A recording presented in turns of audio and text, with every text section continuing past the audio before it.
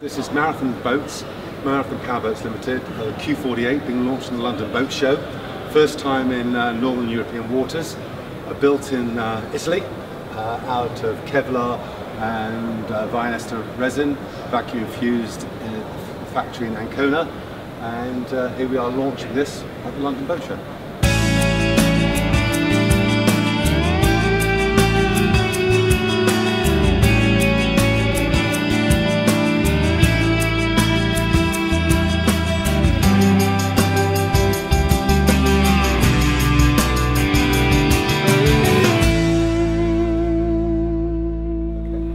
This is the cockpit of the Q-48 Marathon powerboats. The leatherwork you see here is the same trimmer from Ferrari. The dashboard, as you can see, is quite almost like a luxury sports car. We have a 2-speed ZF gearbox.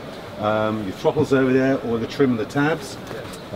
We've got a single 7-inch chart plotter there for the driver. Fully adjustable wheel, electrically operated seats. You've got your hi-fi control. You've got everything you want from a luxury power car, but this time in an ultra-fast day boat. So the inside of the Q-48, we've got a nice big double berth cabin, double berth up forward. We have the full galley, sink and hot plate. We've got the fridge there, and of course you've got all important shower and toilet inside. We've got the TV, the sound system, everything that a boat of this size, what you expect. More of a weekender for a couple, but as I tell most people, you get from A to B nice and quick, and then you can stay in a 5-star hotel. Boats can be fully customized, so if you've got a particular layout, particular style of finish, we can do exactly what you want as the customer. It's fully adjustable. You've got the shower toilet in there. This one is fully equipped with shore power, so you've got mains throughout, so 220, 50 hertz, but again, whatever the customer want, we can do for you. So here we have the business end. We racing tabs, single hydraulic actuator, mechanical gauge. We have our trimmable stern drive, trimmable in an up and down plane with herring 5-blade props. We used to make our own props out of a solid billet of steel, but it took 5 days on a CNC machine to machine one propeller, so that's not very cost effective. We have the air cavitation tube, so for the Venturi effect, this prop could spin up and then can bite quicker. I'm told it's about 8 seconds to get this boat onto the plane. The exhaust from the engine, and on this particular version we've got a single steerable rudder.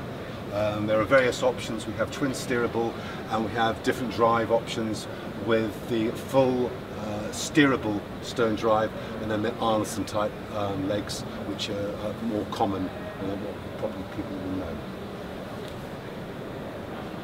So the anchor system, again, we've designed in-house, all blended into the mould of the shape of the hull, so the lines are not broken up and just as efficient as like a sand or wedge anchor.